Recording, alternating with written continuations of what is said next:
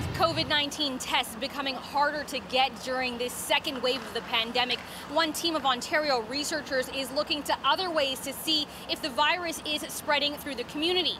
You see, saliva isn't the only place where you can find COVID-19. It's also in other bodily fluids, and that has a team of researchers looking to sewage water.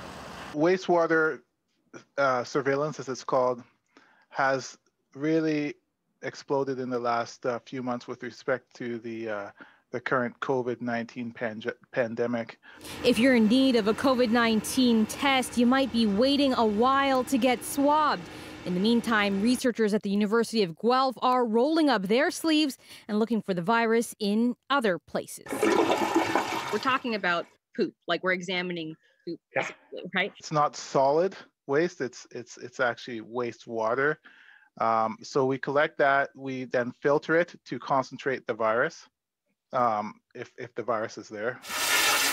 It might sound like a crappy assignment, but digging into fecal matter can help detect the virus up to 2 weeks before symptoms might appear, and can even identify it if a patient doesn't show symptoms at all. The Center for Disease Control in the U.S. said that 25% of the people on average are probably asymptomatic.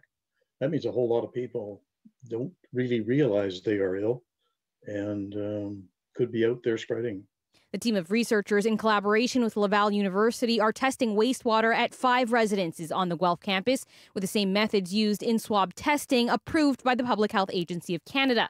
They say it could also be applied in other settings like long-term care homes. And if a spike is detected, mobile testing centers could potentially be deployed or safety measures ramped up. It's the first school in Canada testing wastewater following some universities in the U.S. And while they can detect the concentration of the virus, they can't yet pinpoint just how many people it's affecting in a building of hundreds. And the team is still working out when exactly is the best time to collect samples and how often. The problem is that if you sample only for a very short period of time, you might miss the millions or billions of viruses that come out of an infected person because that was not the right time from which they used the toilet. Wastewater surveillance has been used to monitor hepatitis, norovirus, and polio in the past. And researchers say in the future they'd like to see municipalities get into the practice of regularly testing sewage. That could help them detect newly emerging diseases long before people show up in hospital with mystery symptoms.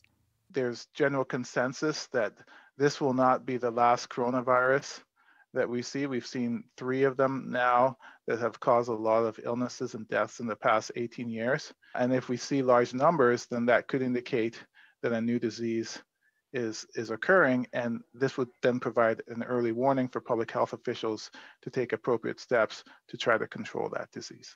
Now, the researchers tell me that wastewater is considered an environmental sample, so there aren't any privacy concerns since it can't be traced back to a single person or even an exact address. Now, this research has been going on for 3 weeks. They're testing twice a day, twice a week, and they're now moving into a new phase using a different collection method. Ginella Massa, CityNews.